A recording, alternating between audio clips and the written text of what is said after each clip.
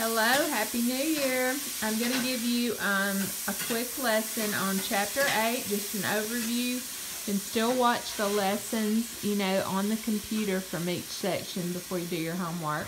And I will do things a little bit different than the book, but the ideas are the same. Alright, I'm going to start today by reviewing how to reduce or simplify fractions. You had this back in Chapter 7 where you had to add fractions, and then when you get your answer, you have to reduce it. This is not in reduced form because this will divide by 5 and 25 will divide by 5. So to reduce, you divide both by 5 and you get 1/5. That's your reduced form. You always have to reduce fractions. Put them in simplest form. What about 436? Is it reduced? Well, if you have an even number on the top in the numerator and in the denominator, if they're both even numbers, certainly it's not reduced. It will at least divide by 2, but in this case, if you know your multiplication tables, you can know that they'll both divide by 4.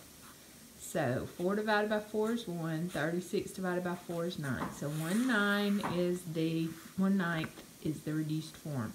What about 8/50ths? Is it reduced?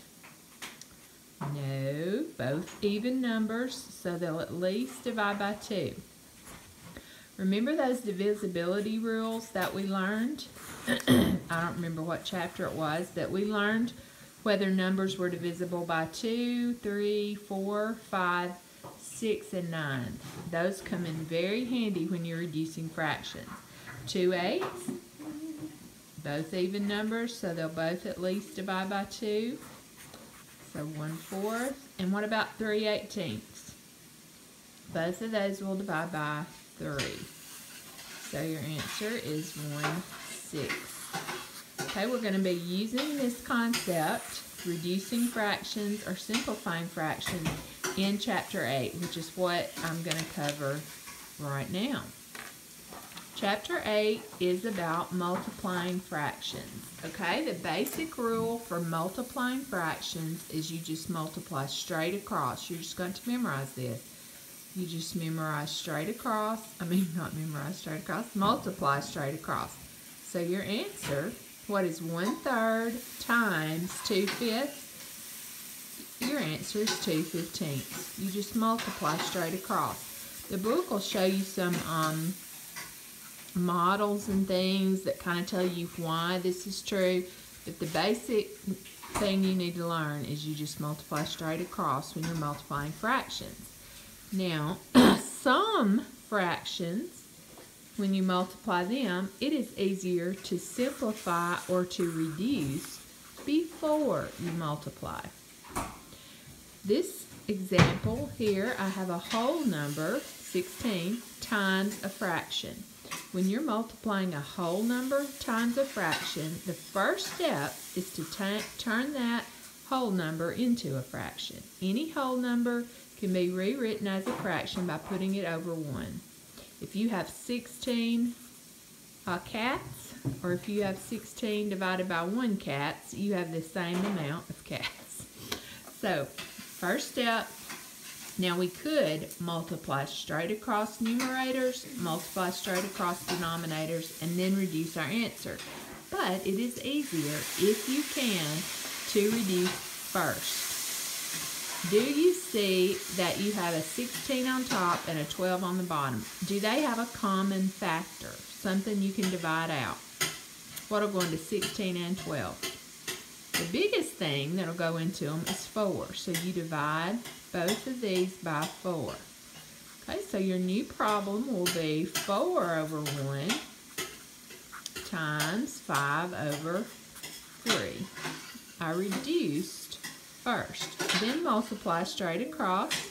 20 over 3. That answer's fine. Or we can always write an improper fraction as a mixed number by dividing. What's 20 divided by 3? Sorry, I'm trying to film myself, so it's kind of shaky. 6 with 2 left over. 6 or 2/3. You being able to go from an improper fraction to a mixed number is something you should have practiced a lot of and be good at. But if not, just go back and do some more of those problems. Remember, an improper fraction is one where your numerator is larger than your denominator. Okay, let's look at this next one. We want to multiply 5/11 times 33 over 35. Can we cross out before we start? Can we simplify or reduce before we start? What about 5 on top and 35 on bottom? Do they have a common factor? Sure. We can divide this by 5 and this by 5. A lot of times we just cross out like this and put the answer there. 5 divided by 5 is 1. 35 divided by 5 is 7. This saves a little bit of space. What about 11 and 33? Do they have a common factor? What will go into 11 and 33? That would be 11. 11 divided by 11 is 1. 33 divided by 11 is 3. So by reducing first, we go straight to our answer. 1 times 3 is 3. 1 times 7 is 7. 3/7. 5/8 times 26. What do we do with this whole number here before we multiply? Put it over 1 and look for ways we can cross out. Anything in your numerator can be crossed out with anything in your denominator. Our 8 and 26 have a common factor. Both of them will divide by 2. 8 divided by 2 is 4. 26 divided by 2 is 13. Then multiply. What's 5 times 13? 65. And 4 times 1 is 4. So 65 over 4. And we could write it as a mixed number. 4 will go into 65. Let's see, 16 times with 1 left over. Your remainder goes over your denominator. Alrighty. I just have several more examples to do. 1/8 times 4. What do I do with the 4? It's a whole number. I'm going to put it over 1 to make it a fraction. Can I cross out before I multiply straight across? Yes. 4 I can divide by 4, and 8 I can divide by 4. I'm going to divide both of these by 4. 4 divided by 4 is 1. 8 divided by 4 is 2. Now I'm going to multiply straight across. Once you reduce or simplify, then you just follow the rules of multiplying fractions, which is multiply straight across numerators and denominators. What about 3/8 times 4? Make it into a fraction. Try to cross out. 4 and 8 will cross out. They'll both divide by 4. Once you've divided those, now you use the rules to multiply fractions. What's the rules to multiply fractions? Multiply your numerators together, and then you multiply your denominators together. If you end up with an improper fraction, you can always rewrite it as a mixed number. 3 divided by 2. 2 will go into 3 one time with a remainder of 1. 1/4 times 16. Make this into a fraction. What can we divide 16 and 4 by? They'll both divide by 4. 4 divided by 4 is 1. 16 divided by 4 is 4. Numerators together, denominators together. And what's the same as 4 over 1?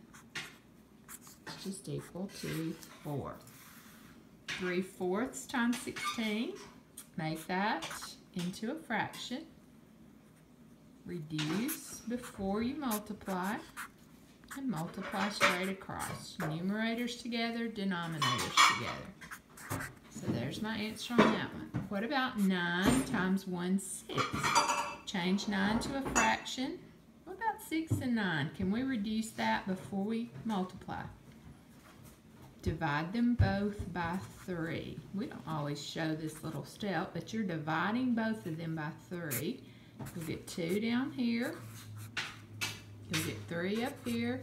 And then multiply straight across. 3 times 1 is 3. 1 times 2 is 2. 3/2, or how could we write that as a mixed number? 2 will go into 3 one time with 1/2 left over. If you've forgotten how to change improper fractions into mixed numbers, this means 3 divided by 2. This means 3 divided by 2. 2 times what is equal to 3? That would be a 1. Times 2 is 2. Your remainder goes over your divisor. So your answer is 1.5. And then this last one, 9 times 5 is 6. Put your 9 over 1. We're going to divide both of these by 3. And then multiply straight across. 15 halves. You're going to set this up, if you don't remember how to do it in your head, as a dividing problem. 15 divided by 2 is 7, remainder of 1. And here's my last part of Chapter 8. How do you multiply mixed numbers? If you have 2 mixed numbers like down here at the bottom, how do you multiply those together? We have to remember how to change mixed numbers into improper fractions, which we've done, but you just got to remember it. You multiply here, and then you add. So 2 times 4 is 8, plus 1 is 9, and what's your denominator? 2. You multiply here, and then you add here. So 21 plus 1 is 22. What's your denominator? 3. So that's how you change mixed numbers to improper fractions. How do you multiply mixed numbers? You first have to write them as improper fractions, which is what we just did, but let's do it again. You multiply these and add that. So 8 plus 1 is 9 over 2 times 21 plus 1, 22 over 3. Can we cross out before we multiply? Can we reduce? 3 will go into both of these, so divide them both by 3. 2 will go into both of these, so divide them both by 2. And your answer is 33 over 1, or just 33. Hopefully this will help you in Chapter 8.